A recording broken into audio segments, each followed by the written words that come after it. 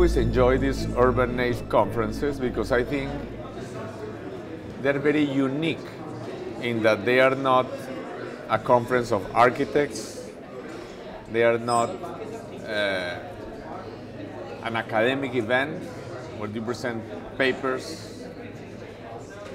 They have an amazing mixture of academic expertise, business, architecture, politics, but beyond that, even though there is some solid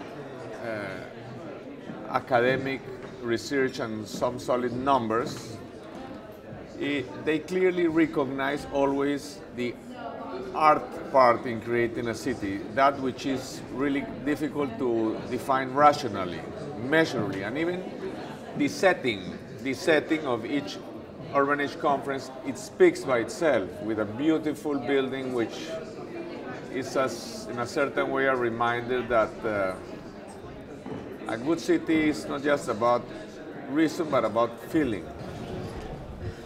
Many of the discussions here are very much advanced country centered.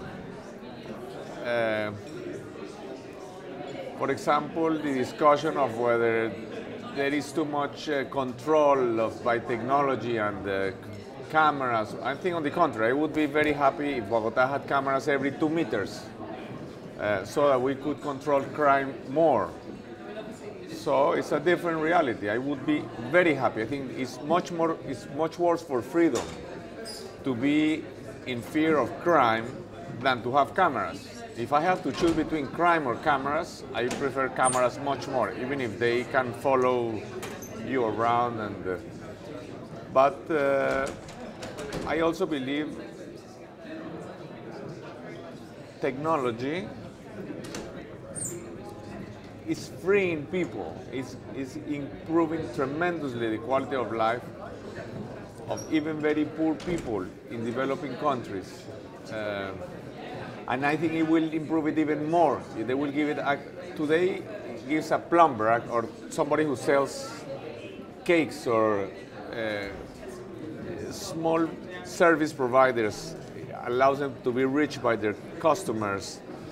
And it will make bus use much easier because buses, I think, have many advantages over subways, but one of the disadvantages they have is that they're complex because besides a bus can go many places, so technology can make bus use much friendlier. Technology, I think, we're only beginning to realize how we can open the access to education. Today, for example, every year 70,000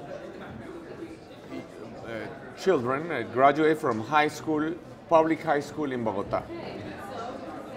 And we should have 100,000 or more, but many leave school in the 2 or 3 years before graduation because they see they are not going to get into a university or technical school. But out of these 70,000 that graduate, only 10,000 have access to technical education or university. I'm talking about the public schools. And clearly, technology can be a means for many to have access to higher education. So we heard here many concerns about what the technology and whether Facebook can track people's taste or the information that supermarkets have about what you buy or whatever. But to me, it's a very powerful liberating force in developing countries, which is only beginning to be used. Of course, for this also, like in Colombia, we need English. To have internet without English is very useless. So, but I am relatively optimistic that this will educate people in amazing ways. I have, for example, Twitter. I have nearly 100,000 followers, mostly, of course, in my city. And many of the responses I get are from very, very poor neighborhoods, extremely poor neighborhoods.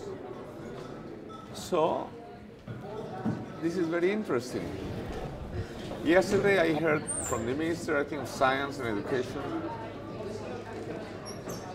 how to have students living together can be very useful in a learning process, in terms of learning to work together, to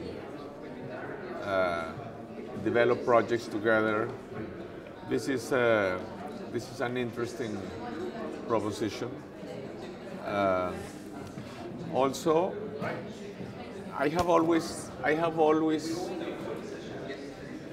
believed that our illegal neighborhoods in many ways are much better than those designed by urbanists and architects. They're really mixed use, fully mixed use. They create neighborhood, they have narrow streets, and it's interesting that this concept, that these super planned cities such as Masdar can really be a little stultifying, stupidifying, as Richard Sennett says. Of course, I don't go so far as to think that, because in our case, we are in the other extreme. We are too spontaneous, too disorganized, the other extreme. But in our solutions in developing countries, especially where there already exists a tradition of self-built housing, we should use much more creatively. Self-construction was used mostly to give access to the very poor to housing. But now I think we can conceive this more in a way of develop environments where you can create much more interesting architecture and urban environments. Government or the city should provide just great public spaces, great sidewalks, pedestrian networks, roads only for buses, parks, and leave much more freedom to small builders to do. And actually, these low-rise developments can achieve extremely high densities.